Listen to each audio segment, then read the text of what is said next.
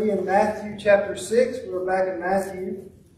We stepped away last week and looked at the resurrection passage in 1 Corinthians. But we're coming this week back to the Sermon on the Mount. And as we've been going through Matthew together, we've seen in the Sermon on the Mount that Jesus is talking about the standard of righteousness and what true righteousness really is, and how in our heart he's showing the Pharisees and scribes that their system doesn't work, that they're sinners.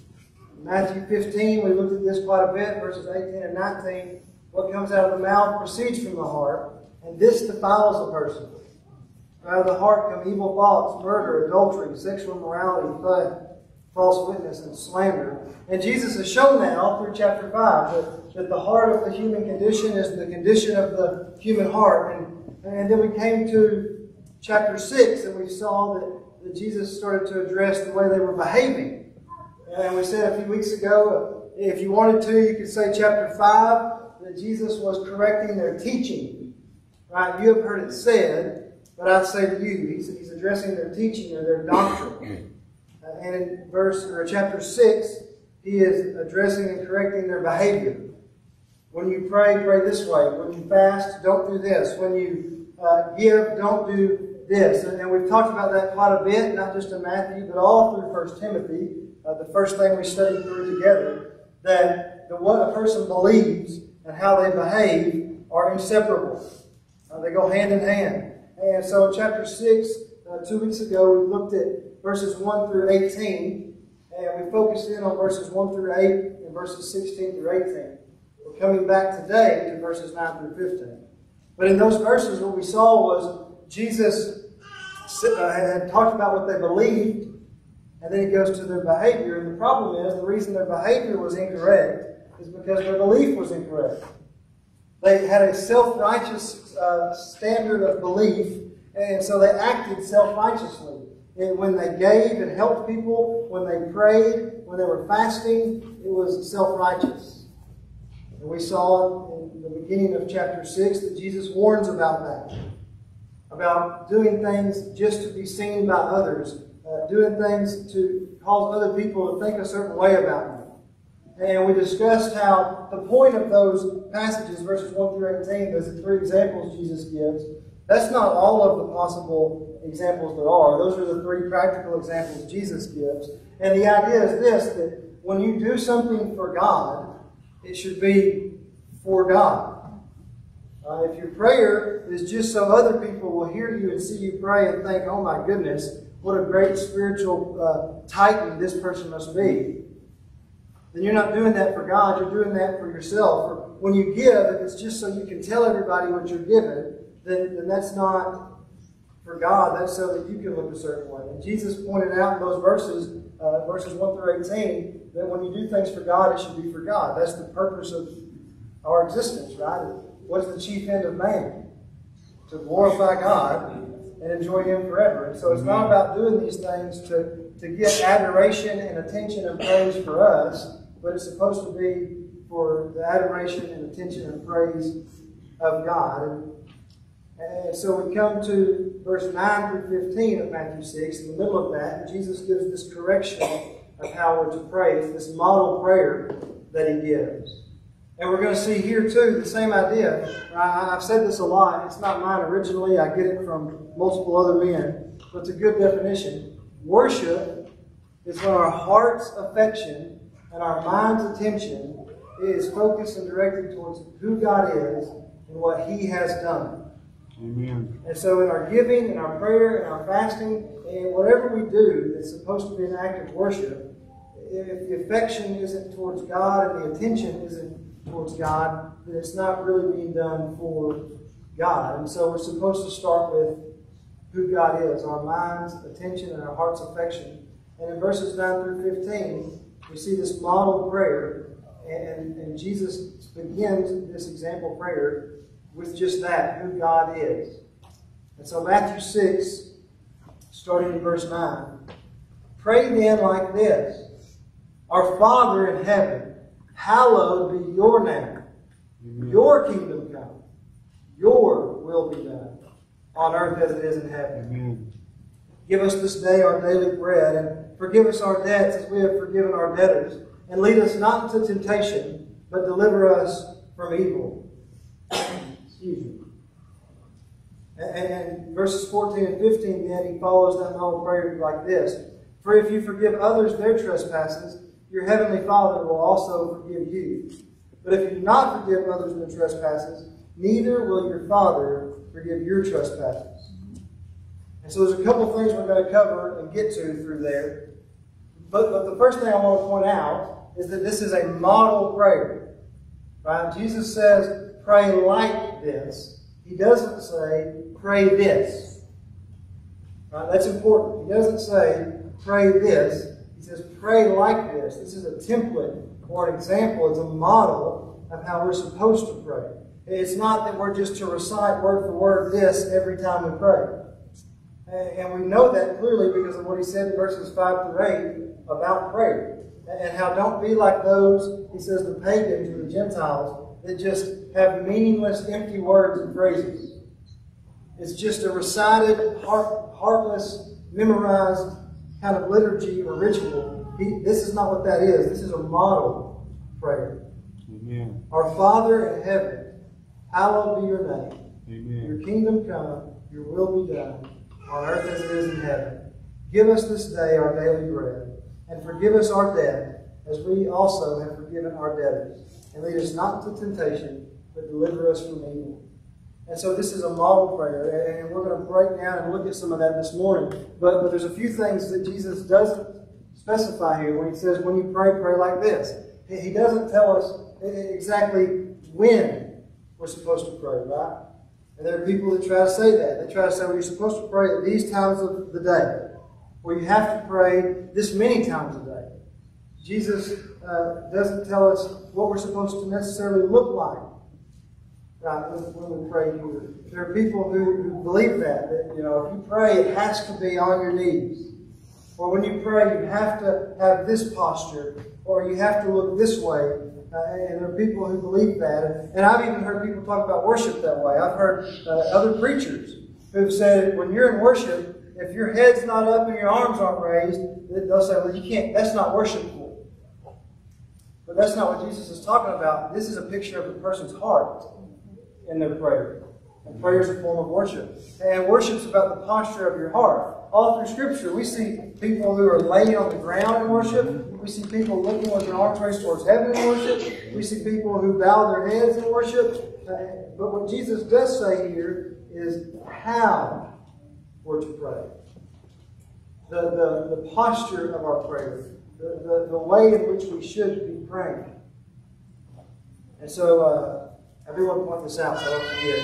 And I even, just for so you know, if this isn't interesting to you, that's okay. I even highlighted it in my notes as Tyler's nerd note. But there are a lot of translations that include this prayer. For yours is the kingdom and the power and the glory forever. Amen. Amen. I don't want you to think I'm leaving that out or skipping that. The reason when I've read those passages, it's not in the ESV, it's not in a couple of translations, is because it's not in the oldest Greek manuscripts. Right? I'm not skipping it. I'm not even saying that that's not true. It's just up through the 6th century, that's not in the manuscripts. Right? And it was added later over time. If you want some clarity on that, if not, you can just not pay attention to this part. But if you want to nerd out with me just a minute, I looked into that. Why do some translations have that phrase and some don't? And it's primarily because for the first 600 years, that's not in the manuscripts. And for the first 600 years, the early church writers and fathers, Augustine and those men, didn't include that phrase in their commentaries. Right? Which is a pretty good indication that it wasn't in the copy of Matthew's writing that they had, and they never wrote about it. But it does come pretty early in what's called the didact. And just to give you an idea, that's kind of like, it was kind of like buying a commentary. Like if you have a study Bible, there's notes in the bottom. And some of you may have a person's study Bible, right? You have MacArthur's study Bible or David Jeremiah's study Bible or something like that. And so you know who wrote those notes. But the didact was written by kind of an unknown group of early believers. So we don't necessarily know who wrote those notes particularly, but that's where that first shows up, and it shows up as like a note in those early manuscripts. It was a note, and I believe, from what I've researched and studied on that, that's certainly true. The kingdom and the power and the glory certainly are God's forever. Amen. Amen. But it's not in some translations just because it's not in those early manuscripts. But the idea that it was added in the didact, the note there, is to get to the heart of worship, approaching this model prayer as a very worshipful thing.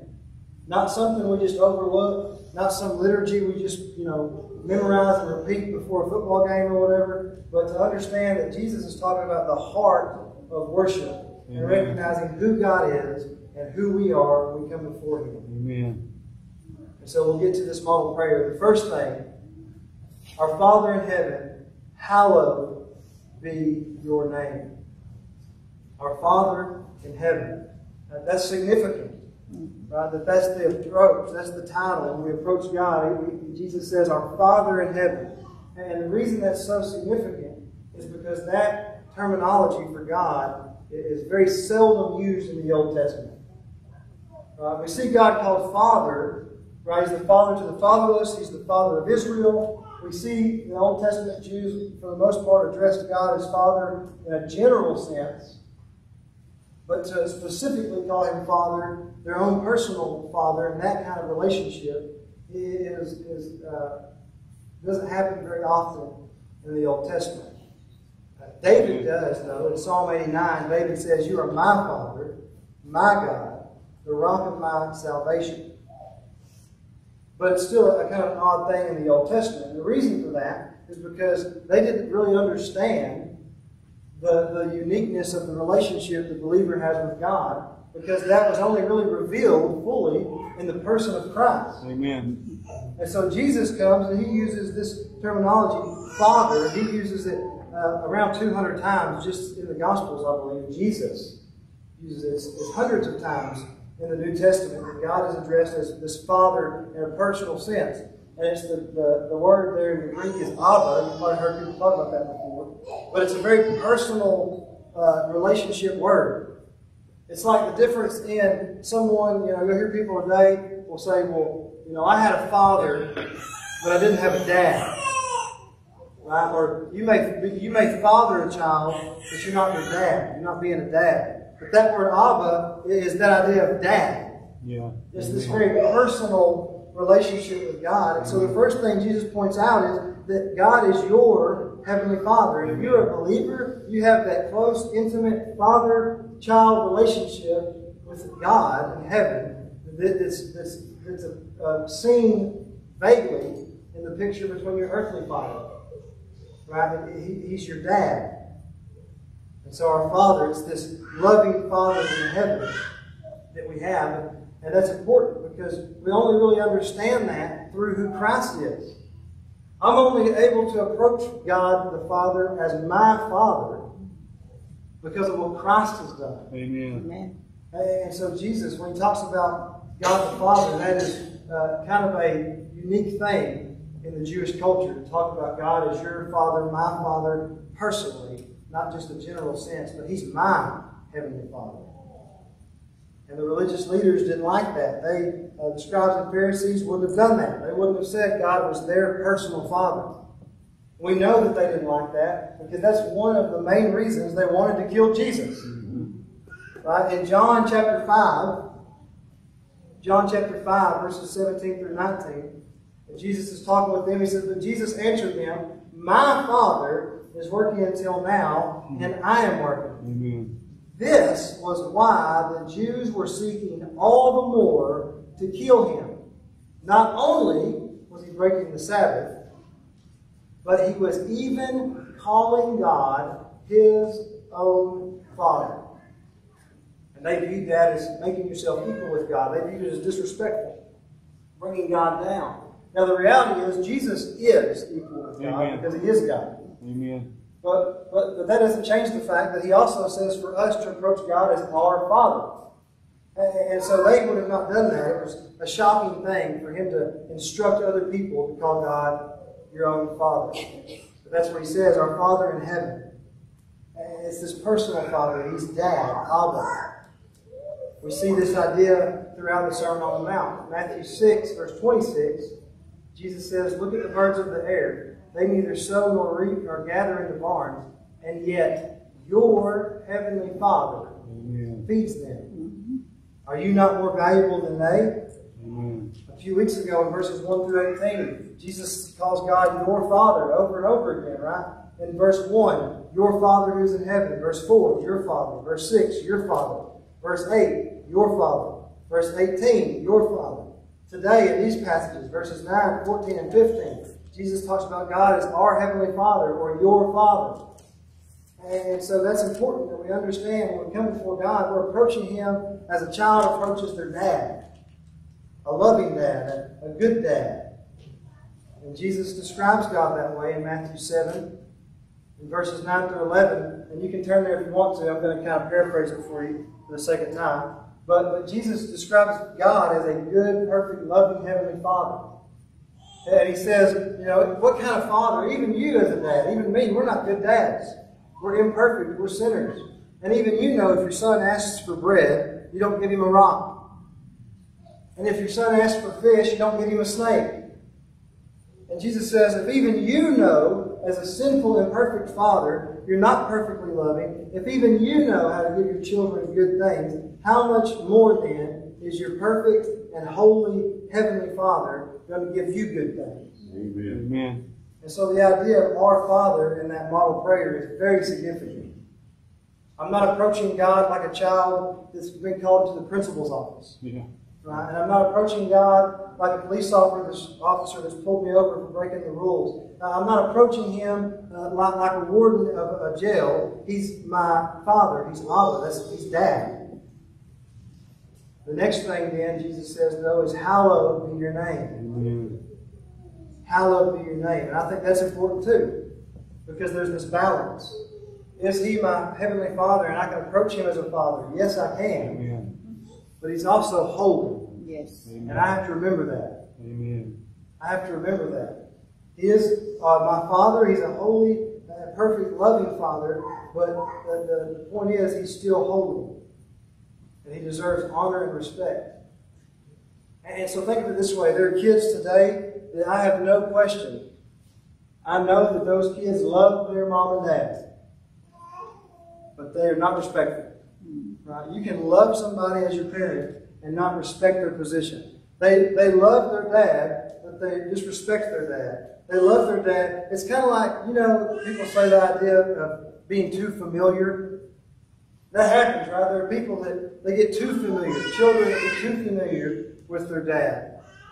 And so it's not that they don't love him. It's just that they're not showing him the respect that he deserves. And how much more then should we respect our Heavenly Father who's holy? He says, hallowed be your name. And so He is my dad, but I have to remember that I can't be disrespectful or belittling, not too familiar. And the reason for that is because He's my Heavenly Father. I don't talk to my dad, right, when I was growing up especially. Right? I didn't talk to my dad the same way I talked to my buddies at school.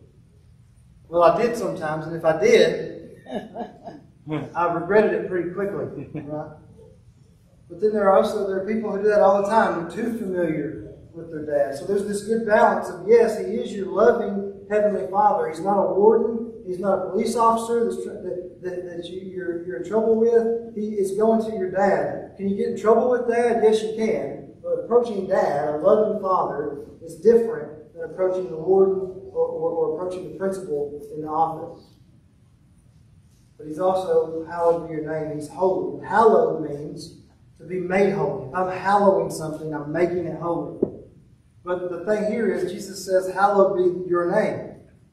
Well, God's name doesn't have to be made holy. It is holy. Amen. Right? God doesn't need to be made holy. He is holy. Amen. So hallowed be thy name, or hallowed be your name, is a reminder that I have to keep. I have to remember that He's holy. Amen. But I should treat Him. Let the way I respect your name be holy. Right. Let the way that I approach you be holy. Don't let me become too familiar and disrespectful. Remind me to treat you as holy. And so Jesus says, listen, we come before God, we need to recognize and respect who it is we're talking to, who we're addressing. He is our Father, but He's also holy and righteous, and deserves honor and glory and respect.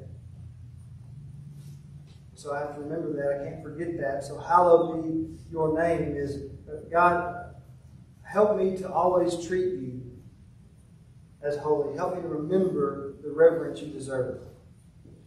Verse 10. Then he says, and by the way, so far, this model prayer, we haven't prayed for us yet. Now, we haven't prayed for us yet. So far, it's all been about who God is. Mm-hmm. Verse 10, your kingdom come, your will be done on earth as it is in heaven. Again, still not about me. Jesus is talking about who God is, recognizing who He is and who you're talking to. And as a believer, the significance of what that means. That you can go to God directly because He's your Heavenly Father. But also remember that He's holy. And also remember that His plans and purposes, that His will is greater than yours. Your kingdom come, your will be done. And so it's the heart of a person that is willing to humbly submit to God's will, to His plans and His purposes. And it's kind of like in prayer when you go before God saying, God, before I ask for anything, before I bring my personal petitions to you, before I start unloading all my problems and all the things I want you to fix for me, I just want to make it clear that ultimately I want what you want. Ultimately, I want what you want. Even if I don't specifically know what that is, even if what I'm fixing to ask you for isn't what's going to bring you the most honor and glory, when it all comes down to it, in my heart, I want what you want, even if that's not what I'm asking for. Amen. Amen. Your kingdom come, your will be done on earth as it is in heaven. And so the reality of that is this, there's times that there's things I want that aren't bad things. They're not bad things. We pray that God would heal somebody we love. That's not a bad thing.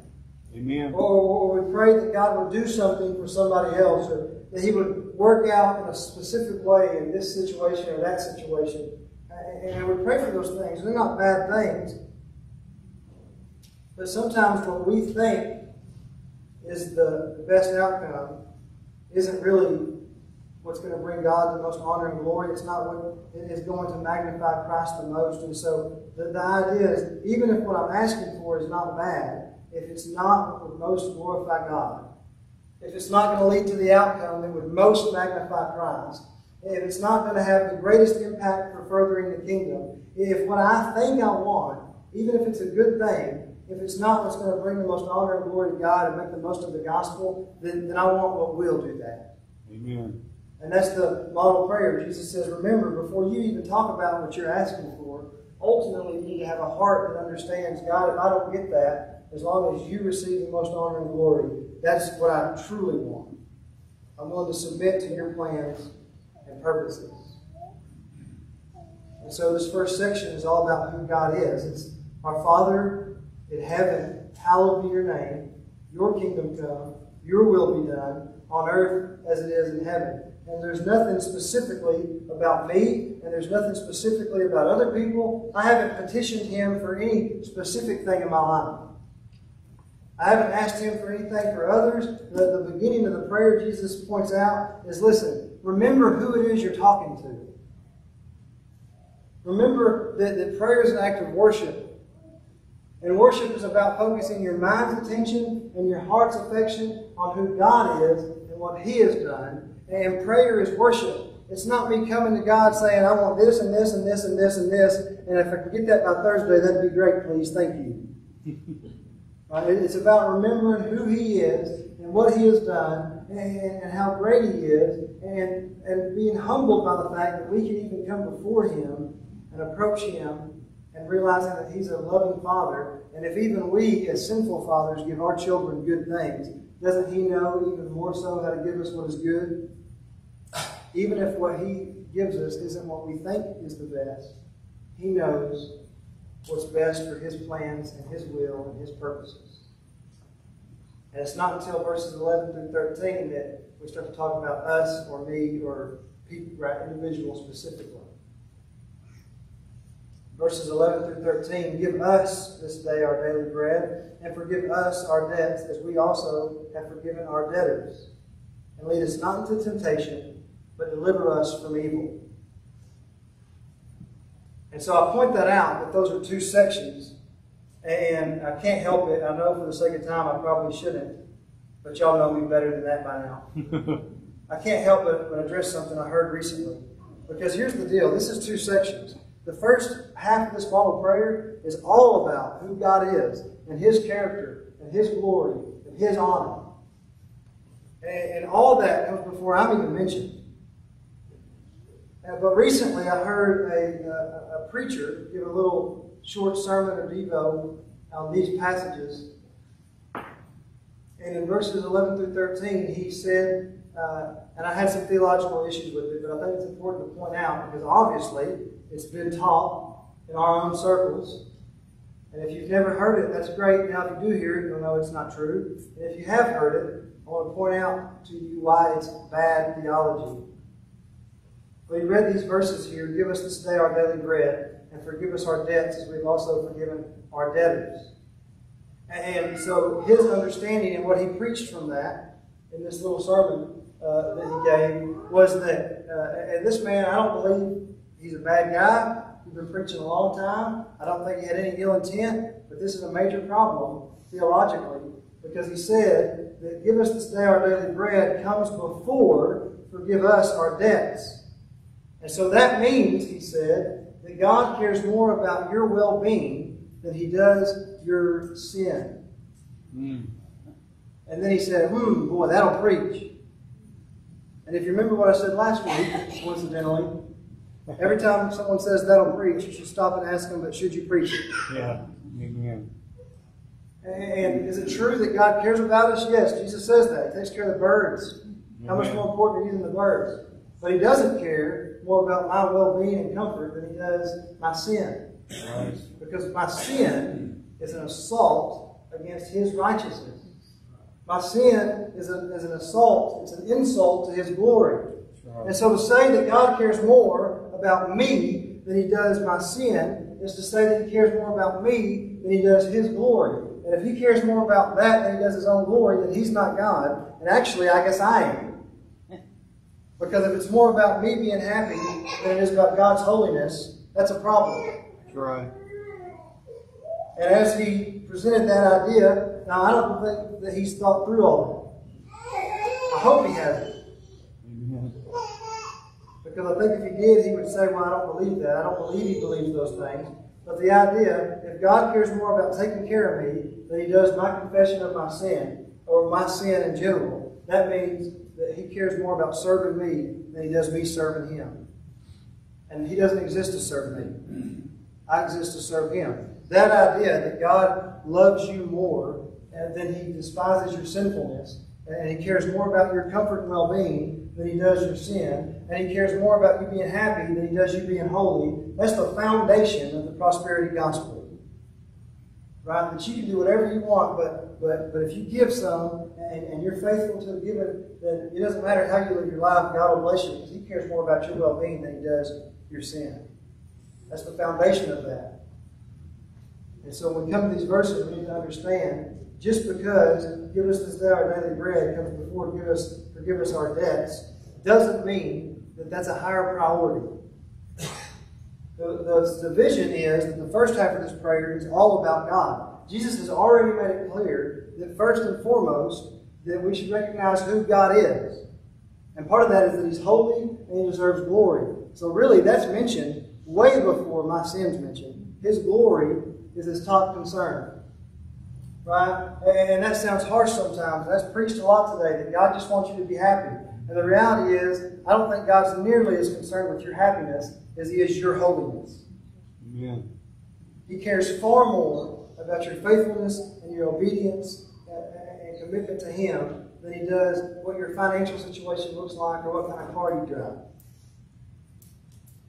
Jesus has made it clear that God's glory and holiness is top priority. And so when he says, give us this day our daily bread, more than anything, that's about recognizing again his provision. Right? It's about recognizing what God has done. Not give me something, but give us this day our daily bread. But the idea there is, remember, this is about remembering who God is. Our heart's attention, our mind's affection on who God is and what he has done. And so if I say, give us this day our daily bread, or praying to God and thanking God for the provisions he's given me, it's a way of recognizing that, being thankful for that. Even something as minute as bread, right? Such a small detail. I don't remember the last time I thought I wouldn't eat today was. And probably we haven't thought that either. Nobody in here has probably thought, I haven't eaten in days. I wonder when I'll eat again. Right? If we're being honest. But even Jesus said, even your daily bread, even the most basic necessities of life, the reason you have those things is because God has given them to you. Mm-hmm. He's allowed you to have those things. And some people say, well, I bought the bread, okay, but God allowed you to be able to buy the bread. Well, no, I work a job to make that money to buy the bread. Well, God allows you to be physically and mentally able to work that job. However you break it down, whatever you have, you only have because he has either given it to you or allowed you to have it. Amen. Give us this day our daily bread. That's a heart of someone that is trusting in God daily. Right? Not just for the big things, not just when I'm in a pinch, not just when things are getting bad, but daily trusting that God will provide and that his will will be done. And that whatever that looks like, I know that if it wasn't for him, it'd be far worse. Give us this day our daily bread. A heart of somebody that recognizes and trusts God with their day-to-day life. Verse 12, he says, and forgive us our debts as we also have forgiven our debtors. And we'll come back to that in verses 14 and 15. But the idea here again is that we have a spiritual debt, right? In the Beatitudes at the beginning of the Sermon on the Mount, Jesus talked about the poor in spirit, being bankrupt spiritually. You have no righteousness of your own. You have a debt you can't even begin to pay off. And somebody else is going to have to pay it for you. You can't even pay towards that debt, right? You're the negative when it comes to righteousness because you don't have any of your own, and then you continue to sin. And so we are in debt. Our sin has indebted us to God. We have violated his righteousness. We have this sin debt we can't pay for. And the only way that we can have that debt dealt with is that God forgive us that debt. Amen. Amen. And he also goes on, he says, lead us not to temptation and deliver us from evil. I want to emphasize, right, that when he says lead us not to temptation, that's not because God leads us into temptation. Right? It's not because God tempts us. We know that's not true. James 1:13. Let no one say when he is tempted, I'm being tempted by God. For God cannot be tempted by evil, and he does not tempt anyone to evil. So the idea of lead us not into temptation, but deliver us from evil. Listen, there are going to be hardships and trials in life. And God isn't the one tempting me, but maybe because of my own actions or some other reason, he allows me to be in that situation. I think Job's a great example of that. But also Peter, right? Jesus says that Satan had asked for Peter that he could sift him like wheat. And what was Jesus' response? But I have prayed for you. Lead us not into temptation and deliver us from evil. It's the idea of the heart of a person that doesn't even want to be in a situation where they would sin. God, keep me from even being in those situations. Keep me from putting myself in those places. It's not that he puts us there. We put ourselves there. God, lead me away from those things. Amen. Amen. I'll be honest with you, right?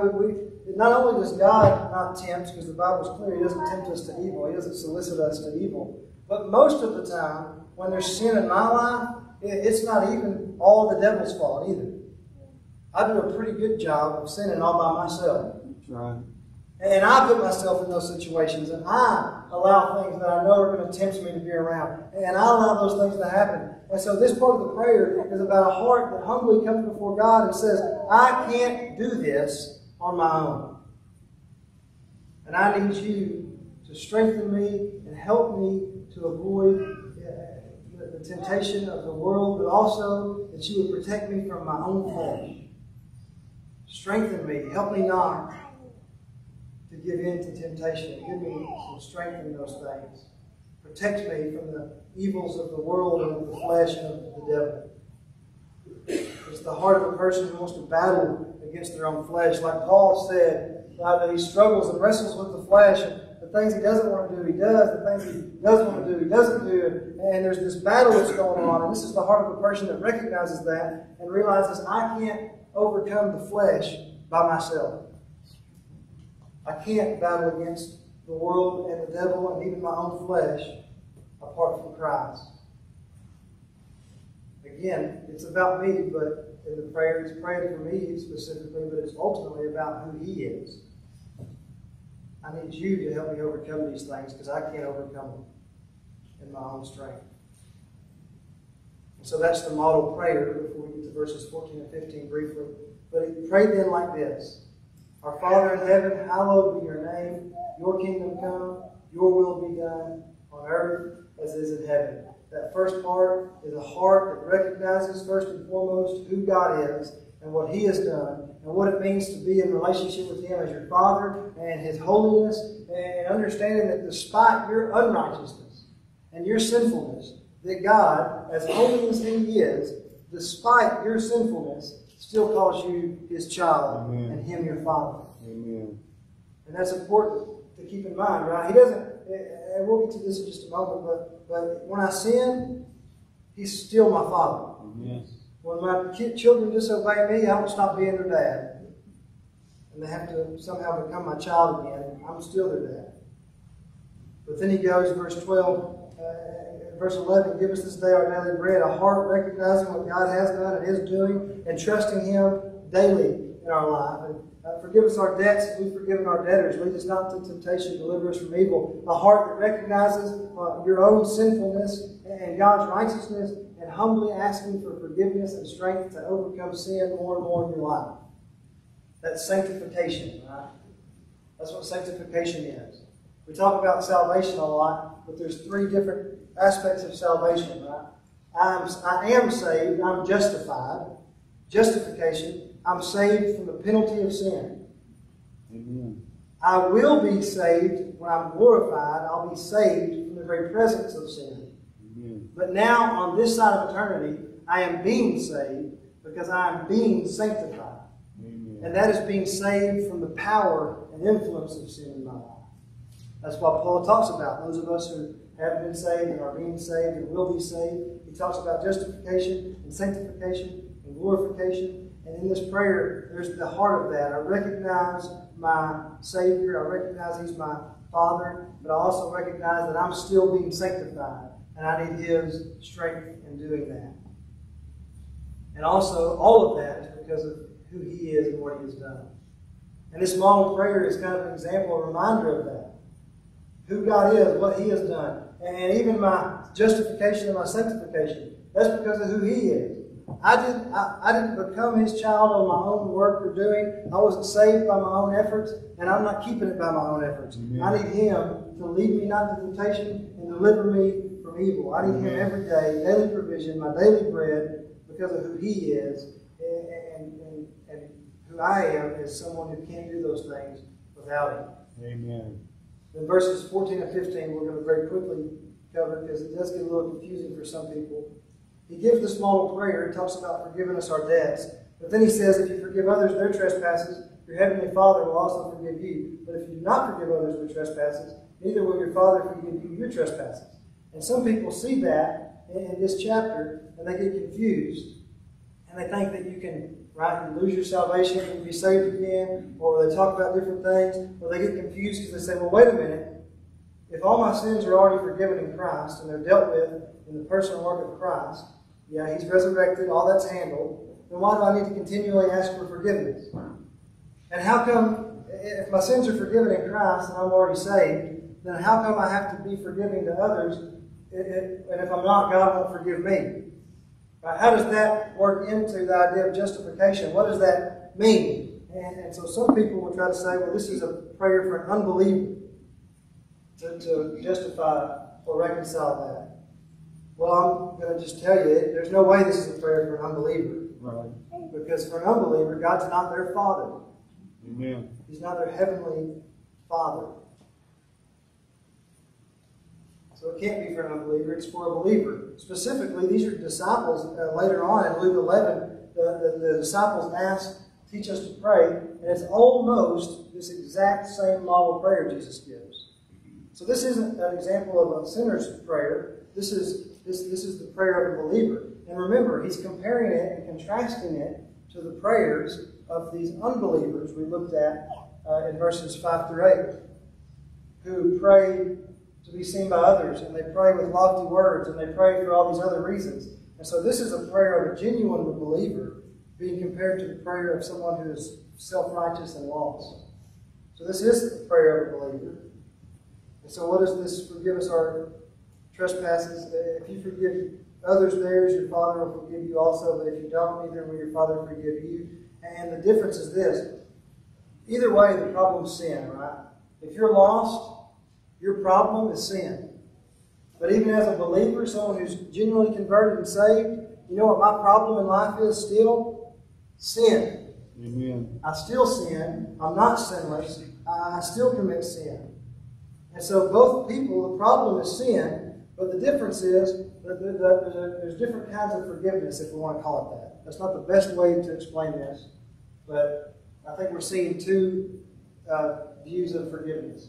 There's judicial forgiveness, and that happened when I was saved. God, as the judge of the universe, right, put the hammer, the gavel down, and declared me righteous before Him. My sins have been judicially forgiven, past, present, and future. Amen. But then there's also this paternal or family, or if you want to call it a parental forgiveness. Right? That because I've upset and I've offended or I've sinned against my dad. Mm-hmm. It's not that I'm not judicially forgiven. I'm judicially forgiven. Like I said, with my children, if they're disobedient or they displease me, I don't stop being dad. But that relationship is compromised. There's a fray, right? When our children are disrespectful or sinful or do things we don't like, it's not like we quit being their parents and they have to go ask us to be their parents again. But there does need to be a mending of that relationship. Or with my wife, right? We've been married almost 11 years, and I would argue that our marriage has gotten better. Yeah. She may disagree. But in that 11 years, we've said and done things that have been less than kind. We've done things that were sin against one another. But guess what? When that happened, our marriage wasn't nullified, and we had to go get remarried again, right? We had to mend that relationship. And the same thing, God is our Heavenly Father. He refers to Him in those verses, 14 and 15, as Heavenly Father. So this is someone who's a believer, who's already justified, who, as far as my capital offense and deserving of capital punishment, that's been judicially forgiven. But as a son who has sinned against my father, that relationship is being strained and needs to be mended and reconciled. When there's sin in your life that's undealt with, trespass, that word there means to stumble in the Greek. When we've stumbled, when we've messed up, when we've slipped up, we have to reconcile with our Father. When there's undealt with sin in my life, I don't have the fullness of the joy and the benefit of that relationship with my Heavenly Father because there's this thing in between us that I have to deal with. He's still my Father. I'm still saved. But people say this all the time. You've probably experienced it. I just don't feel as close to God as I used to. Well, He didn't move. But there's something in between you and Him as your Father that has to be dealt with. He's still your Father. You don't have to go be saved again. But there's something that is hindering and fraying that relationship. And so the idea is this. If I'm not going to work out my relationships with God, then why would I expect other people to work out and reconcile with me? Any relationship's that way, right? There's some undealt with elephant in the room, and the relationship's awkward until it's dealt with. The same's true for your Heavenly Father. So don't let that confuse you. It's about this fatherly or paternal or family idea of forgiveness. The price has already been paid. I'm already judicially forgiven. I didn't lose my salvation. He's still my dad. I just have to mend that relationship and grow closer to Him again. Just like friends and family that you used to be close to, but you're not anymore. We have to make sure we don't allow that to happen in a relationship with our Father, that we remain close to Him and seeking His forgiveness for our sins in our life all the time. So we are going to close. I didn't get to cover some of the things I wanted to, and I kind of rushed through some of that there at the end. I hope I didn't muddy things up too bad for you. But I want us to understand when we look at this prayer, this model prayer, this passage here, 9 through 15, the idea of the model prayer is Jesus makes it clear prayer is an act of worship. Amen. And it's focusing your heart's attention and your mind, or your heart's affection and your mind's attention on who God is and what He has done. And that's exactly what that model prayer does. Amen. And so when we pray, we should do that. Remember who we're talking to. Remember what He's done for us. And remember that when we ask for Him to do things, that even if what we're asking Him to do, we might really want it, but if that's not what's going to be the most honoring and glorifying and magnifying for Him and His Son, then ultimately we want what is.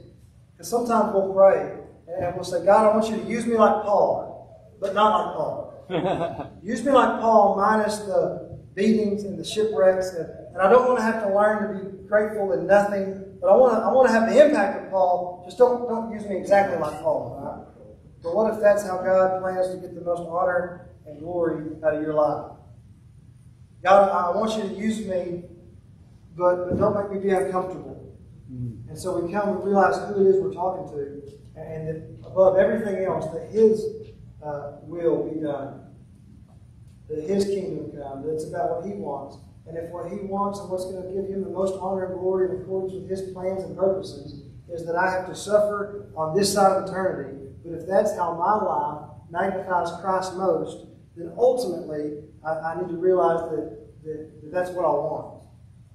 Even if my flesh doesn't want it, that in my heart, my spirit, I want what's going to magnify Him the most, and realizing the relationship I have with Him. And again, the emphasis here still, the Sermon on the Mount, is on the heart. There's the heart of those whose prayer and worship is all about them, and then Jesus shows us the heart in this model prayer of a person who their worship is all about who God is, and the way that we approach Him, and the way that we view Him. And there's this importance of having that relationship with Him as your Father. And so maybe this morning you're here and you're lost. You're not saved. You've not been judicially pardoned. You're still guilty of sin. God is not your Heavenly Father in the sense of this family of God. And so you don't just need that fatherly forgiveness. You need Him to be your Father first. You need Him to judicially forgive you of all your sin and come into that relationship with Him. Amen. But if you're here and you're a believer and you say, you know what, I just don't feel as close to God as I used to. My relationship with Him is not the same as it used to be. And I'll say this, listen, it's kind of like when you're a kid, or maybe you have kids now, and most of the time, if you're a dad, you've been away, and you pull up, right, you don't even get to sit down before the kids are, yay, Daddy's home, right? And they're running and jumping all over you. But on the days they don't do that, you think, what did you do while I was gone? Right? Because they know they've done something wrong. There's a sin, and it's affected their relationship with their dad. And so maybe you're a believer, but you're not as close to God as you have been in the past, or you don't feel the way you used to feel. You're not excited that Daddy's home. You're thinking, oh, I hope Daddy stays late so Mama forgets to tell him when he gets home. Right? And working in that relationship. So this morning, if you need to come and place your faith in Christ as Savior so that you can call God your personal Heavenly Father and have your sins forgiven, past, present, and future, by the Judge of the universe, let's talk about that before you leave. But maybe you're here and you're a believer, and you're sitting there and you go, you know what? There's some things between me and my Father that I haven't dealt with.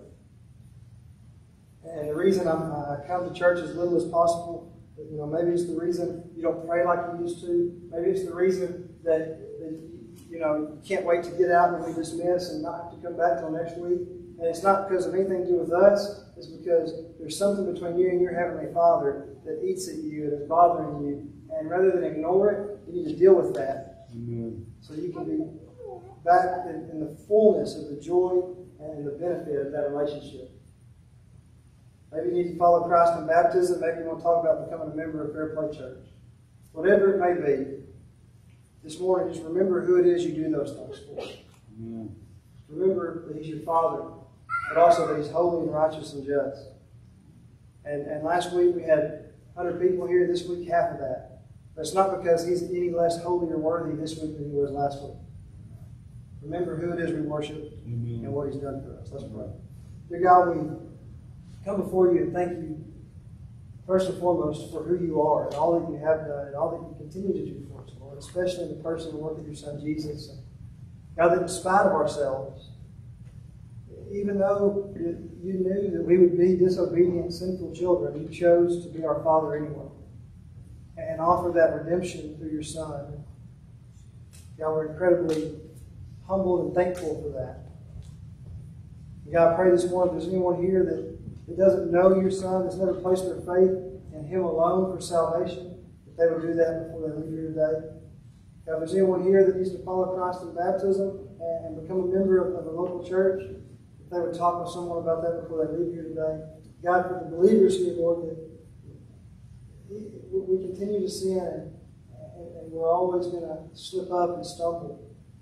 But I pray, Lord, that You would strengthen us, that we would not ignore that, that we would not try to run from that, but that You would lead us not to temptation and deliver us from evil, that we would, when those things come up that interfere with our relationship with You, that rather than avoid it, God, that we would run back to You and handle that with You as quickly as possible so that we can have that loving fullness of the relationship with You as our Dad, our Heavenly Father.